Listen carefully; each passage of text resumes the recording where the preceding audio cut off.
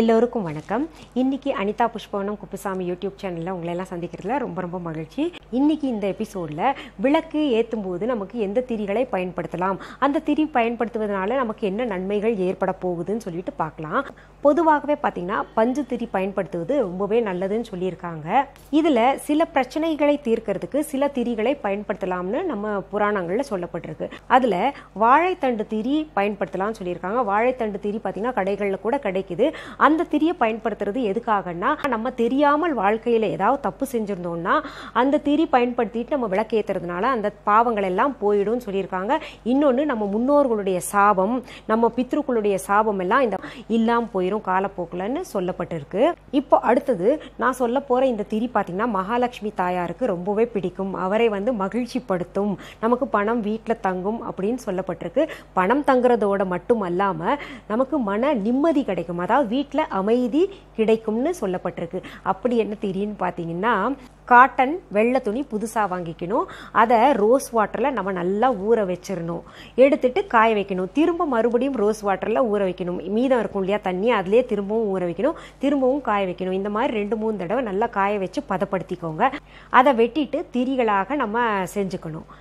அதில் விளக்கேற்றிட்டு வந்தோம்னா மகாலட்சுமி தாயாருக்கு ரொம்ப பிடிக்கும். பணத்தட்டுப்பாடு இருக்காது, மன நிம்மதி அமைதி வீட்டில் கிடைக்கும்னு சொல்லப்பட்டிருக்கு. அதற்கப்புறம் பார்த்தீங்கன்னா புதுசாக மஞ்சள் கலர் காட்டன் துணி வாங்கிக்கணும்.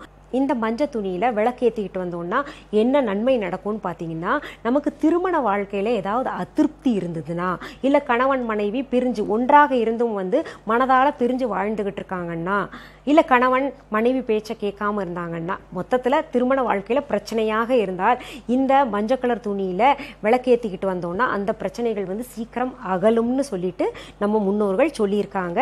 இந்த மஞ்சள் கலர் துணி திரி பார்த்தீங்கன்னா பார்வதி தேவிக்கு, பராசக்திக்கு ரொம்பவே பிடிக்கும்னு சொல்லப்பட்டிருக்கு. அடுத்தது பார்த்தீங்கன்னா உங்களுக்கு தாமரை தண்டு திரி. இந்த தாமரை தண்டு திரி பயன்படுத்தி நம்ம விளக்கேற்றிட்டு வந்தோம்னா முன் ஜென்மத்தில் என்னென்ன பாவங்கள் செய்தோமோ இந்த ஜென்மத்திலையும் என்னென்ன பாவங்கள் செய்தோமோ, அதாவது நம்ம கர்மாக்கள் எல்லாம் விலகி போயிரும் சொல்லிட்டு சொல்லியிருக்காங்க.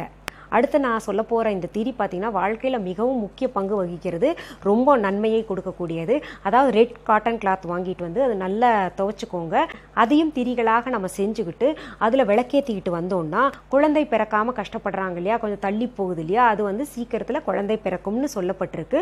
அதற்கப்புறம் பார்த்தீங்கன்னா திருமணம் ஆகாமல் தள்ளி போகிறவங்களுக்கு சீக்கிரத்தில் திருமணம் ஆகும்னு சொல்லப்பட்டிருக்கு. திரிகளில் இவ்வளவு வகைகள் இருக்கா, இவ்வளவு நன்மைகள் ஏற்படுதான்னு பார்த்தீங்கன்னா நிச்சயமாக நிறையா இருக்குது. இதை தவிர பார்த்தீங்கன்னா இன்னும் நிறைய திரிகள் சொல்லப்பட்டிருக்கு. ஆனால் இந்த திரிகள் எல்லாம் நம்ம வாழ்க்கையில் மிக முக்கியமான அங்கங்கள் வகிக்கிறதாக சொல்லப்பட்டிருக்கு.